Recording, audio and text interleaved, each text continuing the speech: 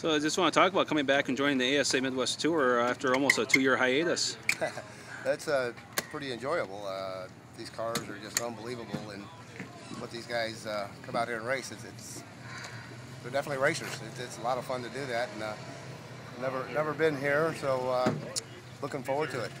It kind of takes you back to your days before you got in the Craftsman Truck Series and Nationwide and such of what you did on a weekly basis, isn't it? Yeah, definitely. This is basically where you cut your teeth at, and you know, we run a couple tracks still in the Truck Series with replica tracks like this, so it's still a lot of fun to come back and race with the locals, to give it back to what these guys are doing for us and all the fans and everything. So it's pretty cool, and we definitely have a lot of fun doing it.